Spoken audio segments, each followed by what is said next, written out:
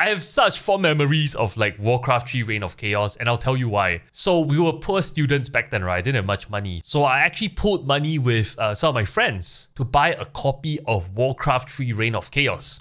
And how it worked back then is that for every CD key, for some reason, you can log into different servers. So I remember that there were 2 US servers back then, Lordaeron and I think Azeroth if I'm not wrong. So my friend would play on US West and I'll play on US East. But it was such a great era, like playing Warcraft 3 Melee, like LAN parties where everybody would play like 8-player maps. That was like, you know, the bomb. Absolutely, like, parties were wild. You know, I was a geek growing up, right? I didn't attend like those crazy frat parties. I went to like bring your own computer, like LAN parties. Those were the thing back then. And I have such fond memories. And that's why, like, you know, there's a very big part of me that misses the old Blizzard. And I know it's no longer there.